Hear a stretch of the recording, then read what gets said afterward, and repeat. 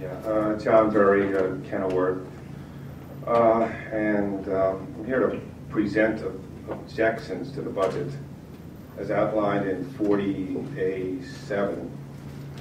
I don't know if they'll get answered, but I hope they would be. And I don't know, cutting it off at 5 minutes, I'm not really sure. I read the statute, and you pretty much denied Mr. Patterson his right to present objections. I mean, up till, it doesn't say in the statute, present objections up for the first 5 minutes, and then you have to sit down. So that might be a matter of interpretation. But the numbers in the budget themselves, they all look made up to me, based on reviewing about 12, 13 years of audits. Some of them look made up. Like, I can't tie into the salaries. When I look at the salaries based on the employee listing, they're always off. There's nothing exact. I understand there might be grants, but that's not specified. Like finance especially, they have a very low payroll, and I assume everything's from grants, but you know, you can never tell. There are funny numbers, like the sheriff.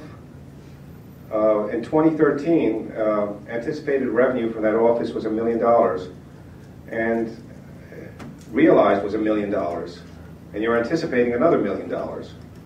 That seems really lucky to have hit that exactly. I understand there's something for increased fees in another part of the budget, but it doesn't. I mean, that should be for increased fees. There should be a basic one and another one. That looks like just a number that's plugged in there every year. And it just looks lazy to me.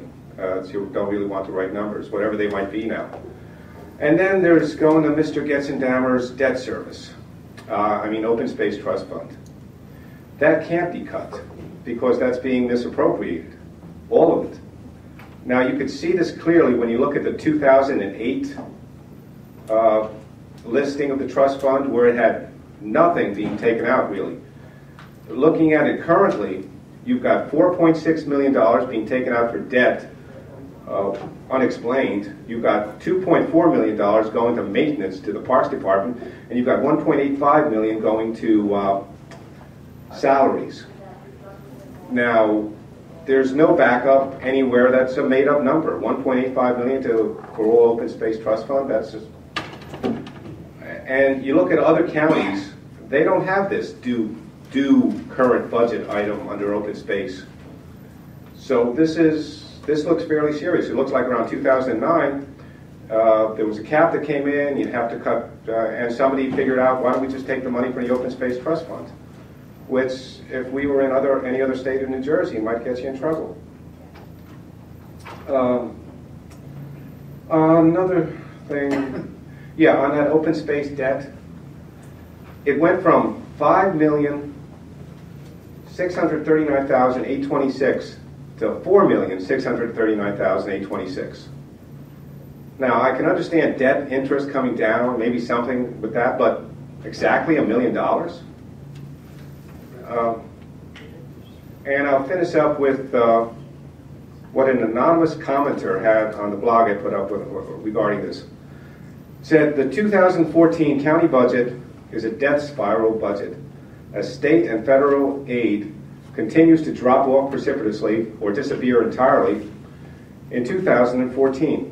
But the county cowards again refuse to cut back at all on county personnel and facilities that are no longer needed by ended or trimmed programs.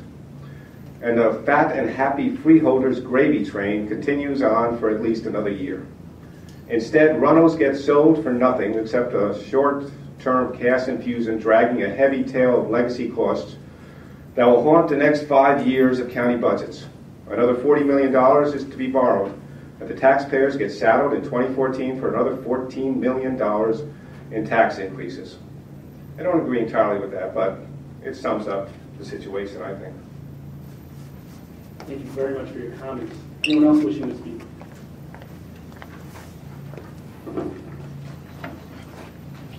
Seeing no one else, I'll formally close this public hearing. As a reminder, the public hearing on the amendments to the 2014 budget is scheduled for Thursday, April 24th at 6 p.m. Thank you.